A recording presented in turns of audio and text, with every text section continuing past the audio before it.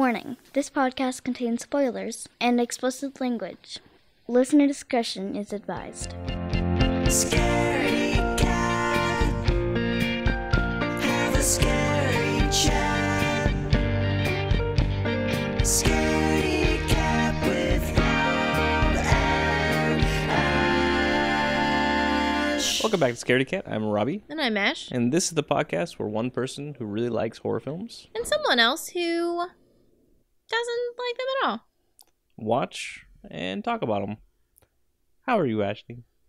I'm pretty good. How are you? I mean, I've spent all day with you, but That's true. it's good. It's important to ask every once in a while. That's true. I mean, you know how I am, but it's nice to be asked. I don't always know, like, I know how you are, but I don't always know how you are. You know what I'm saying? No, I don't. You know what I'm saying?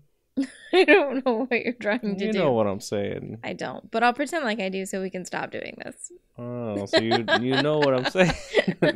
This week, we are going to do something special. I have a tweet here from Nanika, Okay. and I'm going to read it verbatim here. Okay. I was thinking that maybe at Scaredy Cat Pod, that's us, should watch The Shrine and What We Do in the Shadows for the lulz. Also, you're both adorable. Oh, that's so nice. I thought so too. And while I don't want to watch The Shrine, What's the shrine? it's a movie. Thank you. I think I've seen it. I can't remember for sure if I've seen it or not. It's not what I want to do right now. Okay. Because we're Well, focusing... guess what? None of this is what I want to do right now. That's not true. You enjoy this. You know what I mean? No, stop saying that. It's really creeping me You out. know what I mean. It's really weird. I don't like it. So, I do want to see What We Do in the Shadows. Okay. What do you think it's about? I was not prepared for that question. You should be. We've done this like 25 times. What year is it? What We Do in the Shadows is from 2014. Okay. The year of our Lord, 2014. Yes. And it takes place in New Zealand. New Zealand. I'm going to guess that this film is about a pair of vampiric kiwis. Okay. Not kiwi as in the name for people who live in New Zealand, but Is as that, in... is that a name for people who live in New Zealand? I'm pretty sure. A kiwi? Yeah. Okay.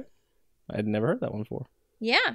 Well, I watch a lot of TV. Racist TV? No. Is it a racist term? No. It's like saying that you're like an American or like a Scot from Scotland. I think. I'm pretty sure. You're a kiwi?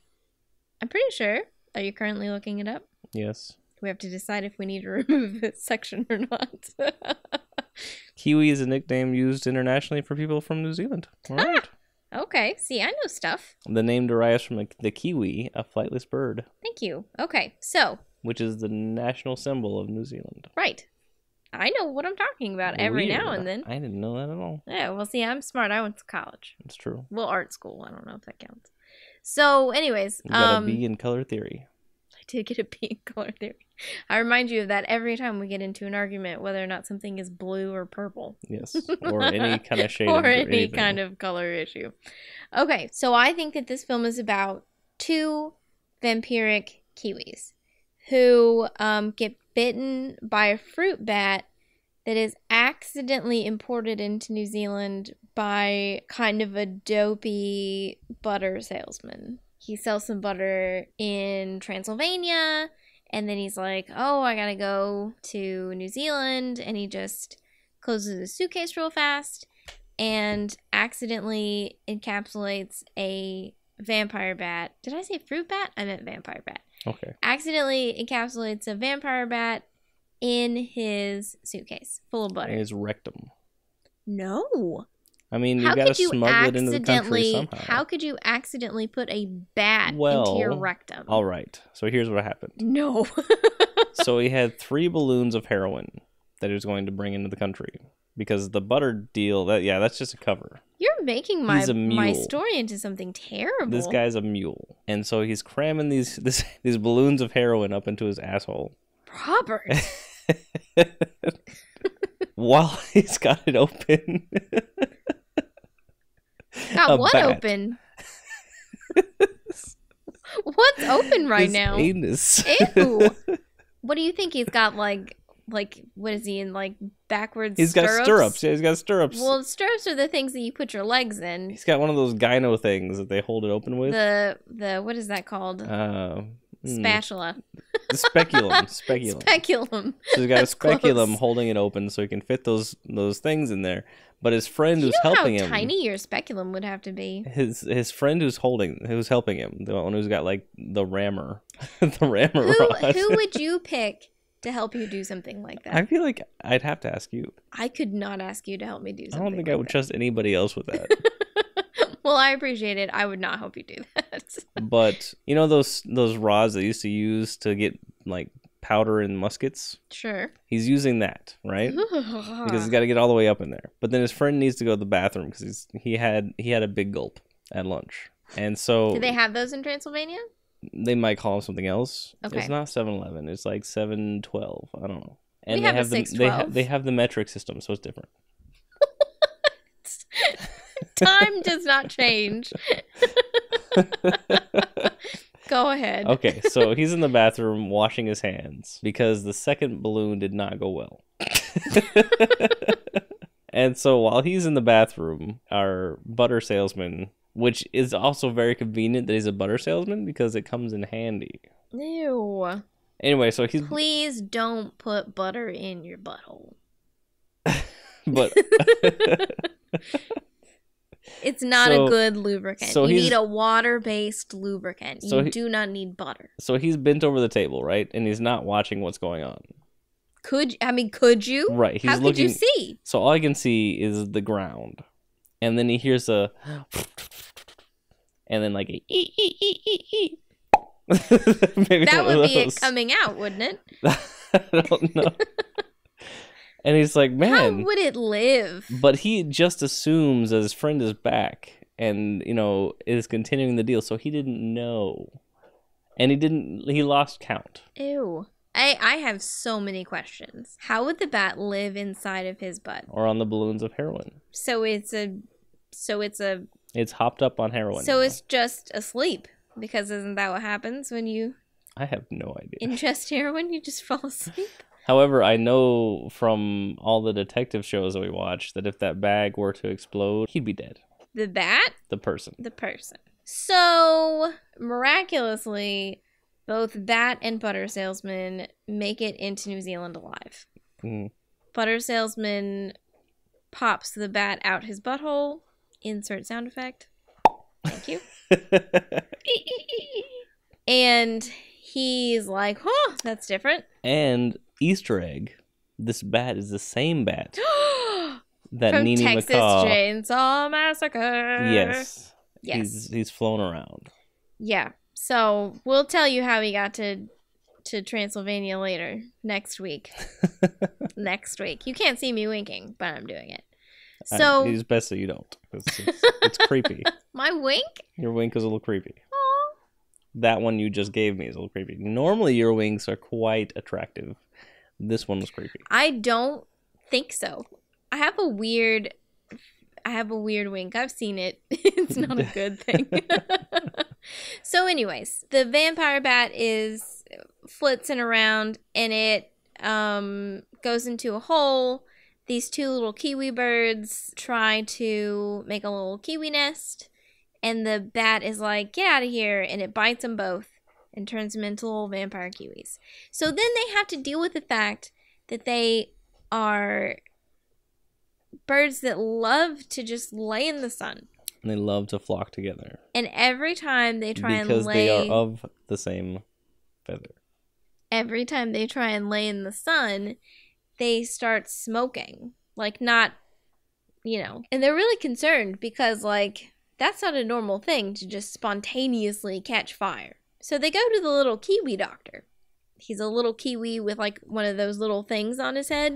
The little So metal things that looks... It's like Rescuers Down Under. Yeah, when yeah. They show up in the... He looks like the little thing that looks like a pizza cutter on their heads. Yeah. What's that thing called? a light. I don't know. I don't think so. Well, I think it used to be Yeah, it it would used to reflect the be a light, but in order to use it, you have to have a lot of skill.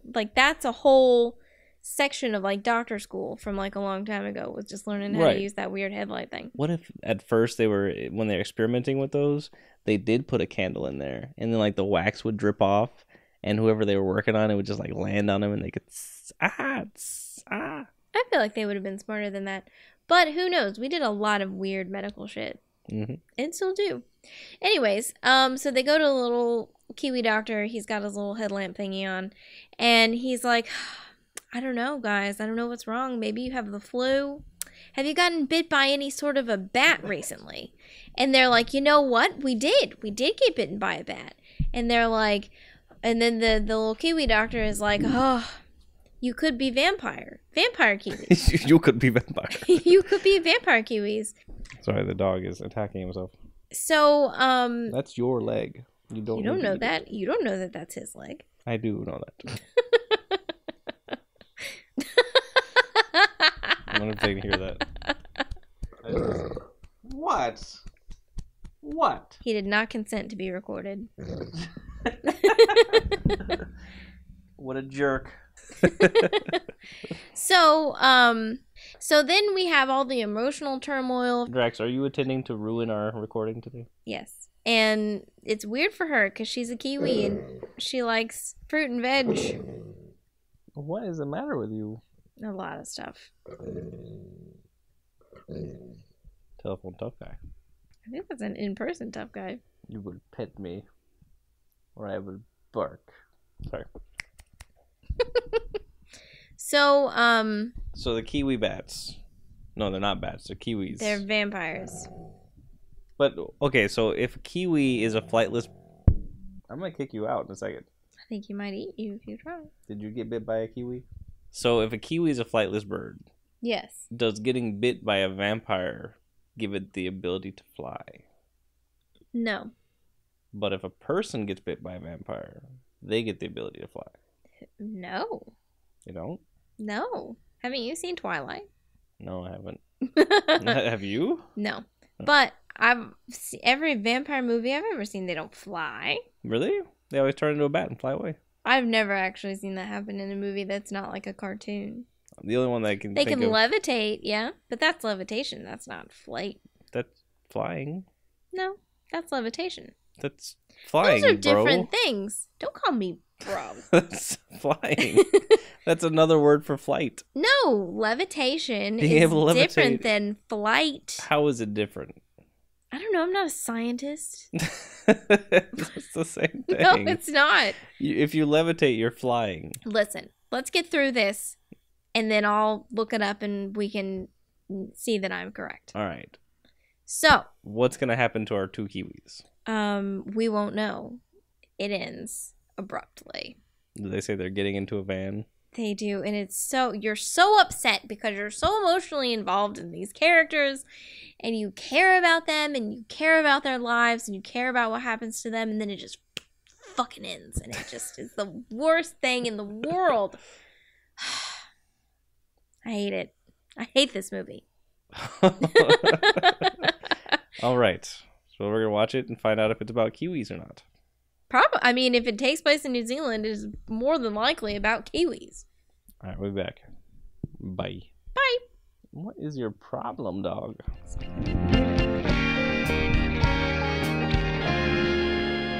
All right, we're back. That was What We Do in the Shadows from 2014. It was pretty good. It was adorable. It is billed as a horror comedy mockumentary. Yes. We follow 4-ish main vampires in a little town called Wellington, New Zealand. Every couple of years, there's a big ball called the Undead Masquerade.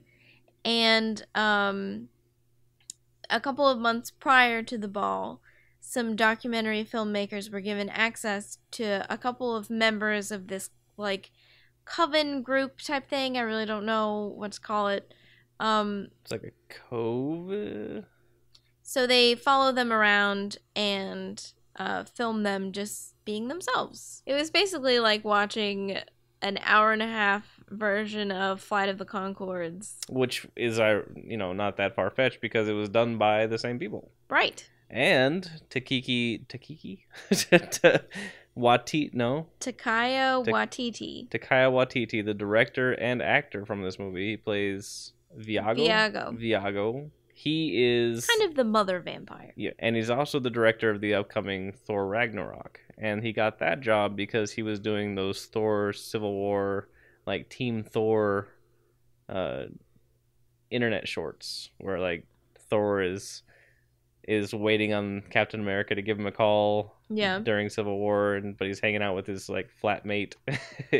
Which, I know this isn't like a Marvel movie podcast or whatever, but I'm sick to fuck of all of those fucking Marvel movies. They all have the same plot.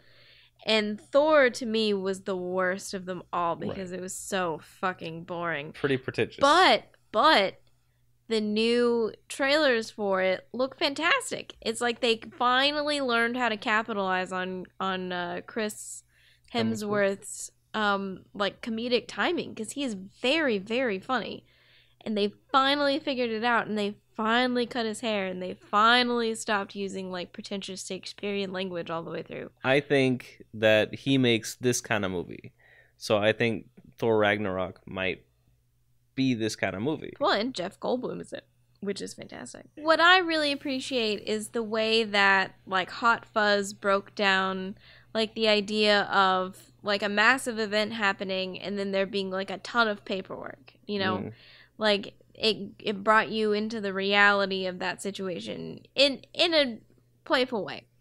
That's the same thing that this did. It took you into like very real scenarios of like life as a vampire in the 21st century. It's like everything that happened around the main scenes of Interview with a Vampire. Right. And it had a little bit of like an Interview with a Vampire like feel at some point. Because it had a Nosferatu vampire. That was Peter, who lived in the cellar. I love Peter. They had Viago, who was... Are we going to say who they're being played by? Sure. Yeah. Peter, our Nosferatu vampire, was played by Ben Francham. Do we know anything else he's doing? No. But he goes back to like...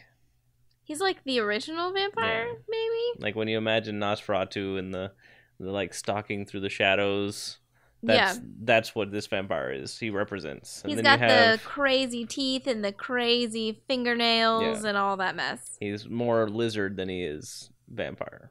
Yeah, terrifying. Then you have Viago, who is your... It's kind of like the mom. He's your... What did they say he was before he died? He was like a dandy. He was a dandy. He was an 18th century dandy. And then they turned him into a vampire. So nobody really likes him. No, I think they all love him. He's like the friend that you have that makes sure that you get home safely when you're drunk, that will take off your shoes and put you in bed and put a glass of water and some crackers beside on your nightstand, so when you wake up you won't feel gross. There's a moment right at the beginning where he's going around the house getting everybody waking everybody up. Yes. But before he does that, he's like, this is always the most terrifying part. and he like quickly glimpses behind the curtains. He's like, oh good, the sun is down. It's nighttime. It's very cute. So then we meet, the first other vampire we meet is Deacon, who is played by Jonathan Bruch. And I think he's supposed to represent the Interview with the vampires. Like the Tom Cruise Cruisey vampire. Just like very sullen and deep and I don't know what. Manly. Yeah. The manly vampire. And he has a servant? A familiar.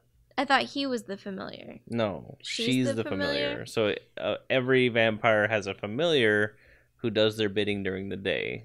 Yes. We meet her. Her name is Jackie. She's played by a very funny woman named Jackie Von Beek. So then we meet His name's not Vlad, but he's basically Vlad the Impaler. Well, no, his name is Vlad. Is it Vlad? Yeah.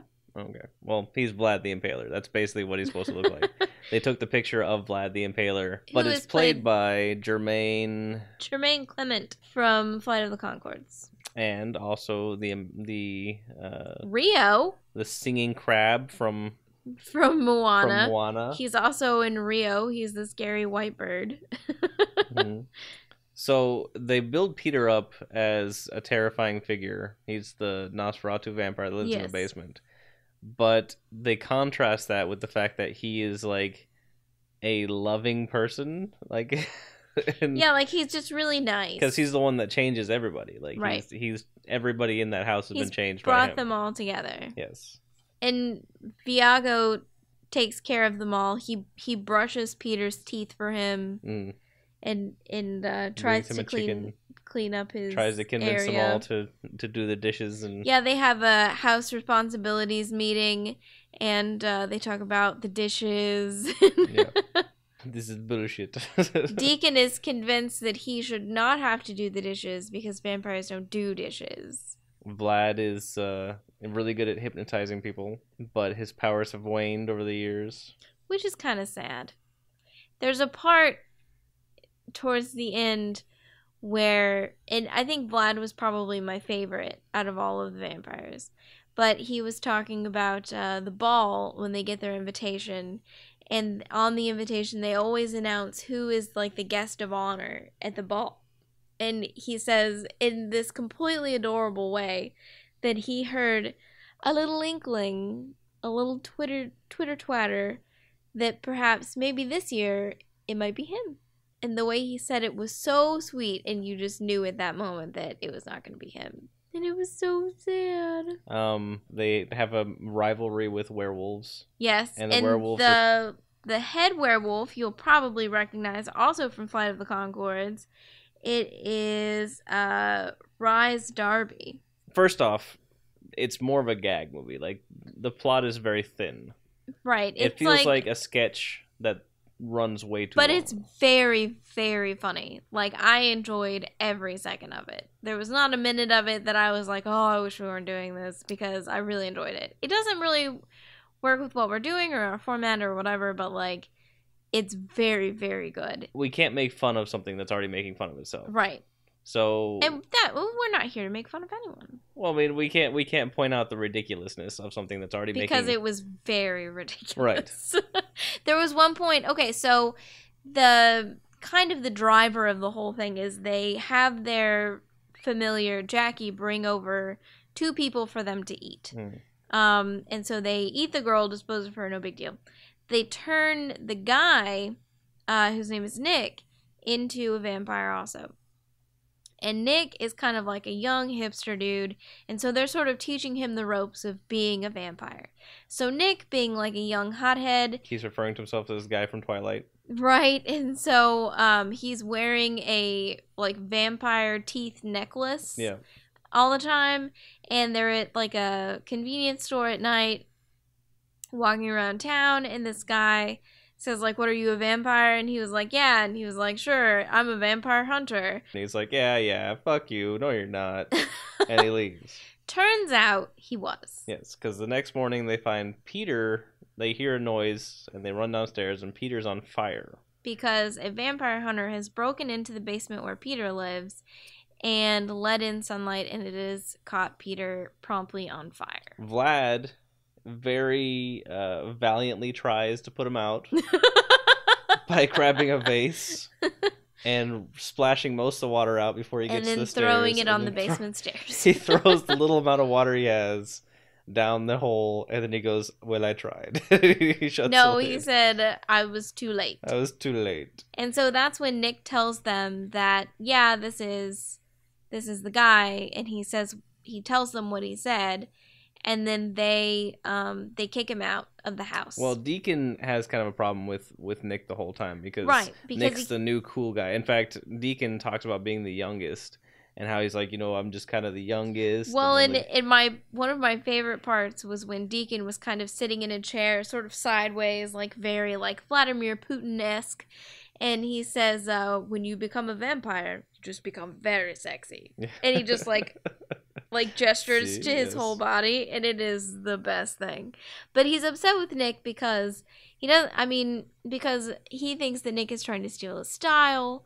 Like he wears similar jackets or something, and that makes him very upset. So they start a trial. Also, we forgot to mention that Nick's friend Stu is there all of the time. Yeah. They're all their best friends. They just like Stu, and so they just let him hang around. They decided to excommunicate Nick from the house. But they took the extreme measure of giving him the procession of shame, which consists of them literally walking around in a circle yelling shame at him. Which is fantastic. As Stu watches on in amusement. They end up going to the masquerade ball, and Nick the vampire brings Stu with him, which causes all the vampires and zombies and demons that are there to want to kill Stu, so they have to kind of back Stu up and get him out of there. Vlad has a fight with his ex-girlfriends, which he refers to as the Beast. And he's showing all these pictures where there's a figure with like a dick on and the testicles chest. Like in the middle of its chest, and you're like, oh, the Beast is gonna be like a beast, like a real live like beast thing. But it even causes him to like age prematurely before the... Yeah, well, he gets upset because he finds out that she's the guest of honor. Yes. And it makes him really sad, and so sad that he turns into like a 130-year-old man. Her boyfriend is kind of like a troll-looking thing. Yes. And so you're like, oh, that's the Beast, because he walks up on stage with her, and then it's like, no, that's her. They have a fight, and Stu ends up killing the new boyfriend. Yes. Because he is trying to kill Vlad.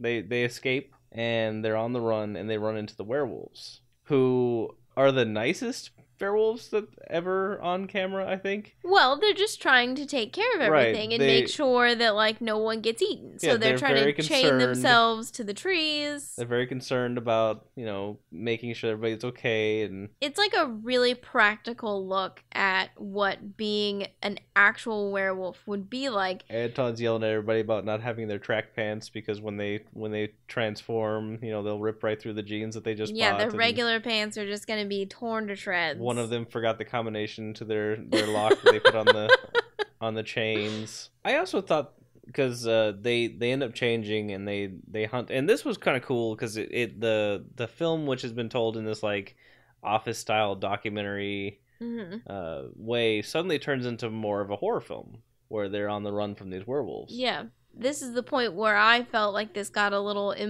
interview with the vampire, because Deacon starts talking about how this is what being a vampire is, that you watch your friends die. You watch all the people that you've ever loved die.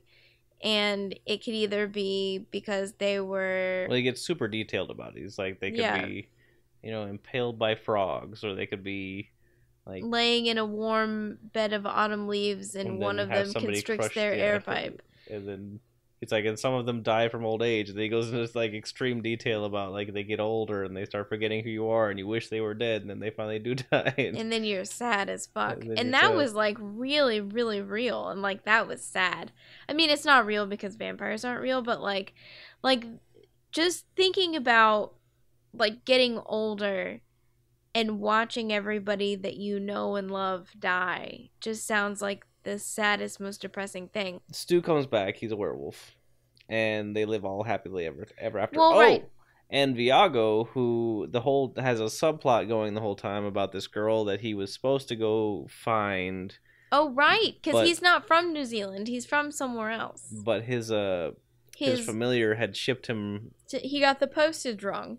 So it took him too long to get there, and she had remarried by the time he got there. Right, which is so sad. So she's now like 60-something. She's living in a retirement home, and her husband, I'm guessing, is dead. Yeah. And so he would go over and just look at her through the window over the course of the movie. And then at the very end of the movie, once Stu gets back, you find out that he went ahead and went and bit her, and so then they could live happily ever after.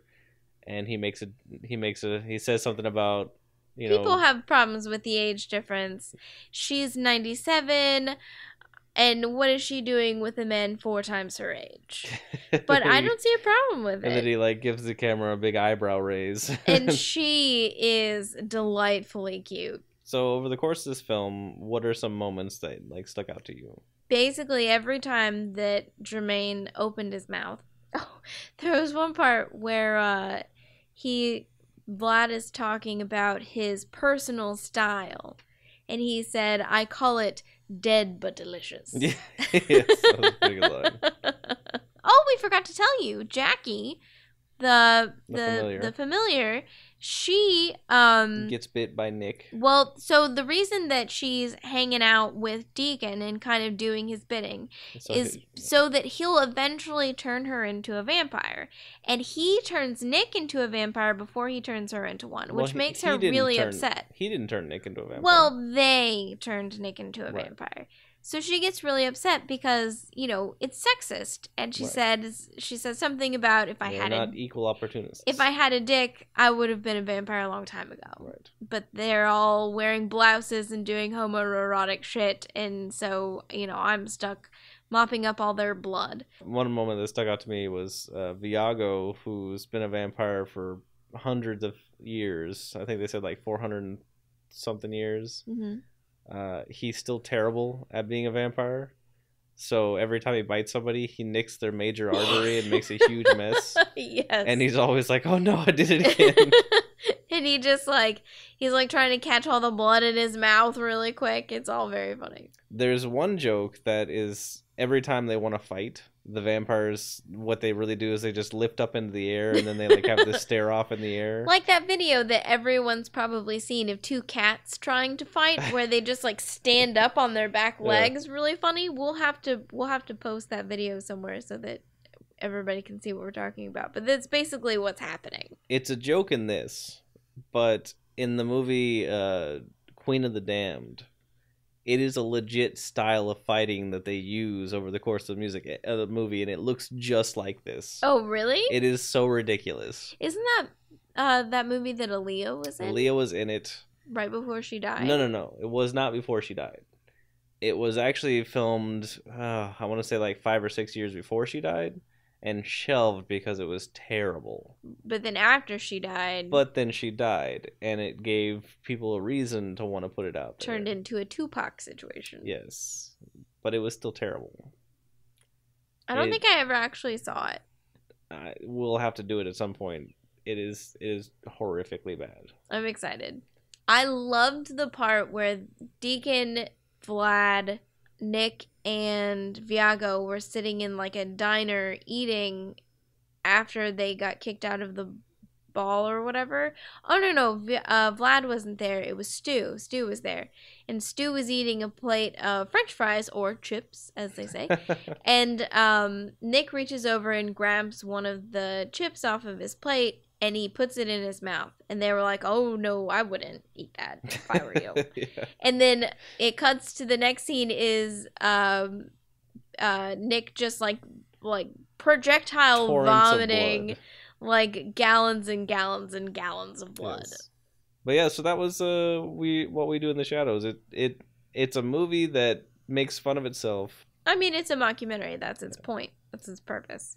So, all right, is this film gory? I mean, it's bloody.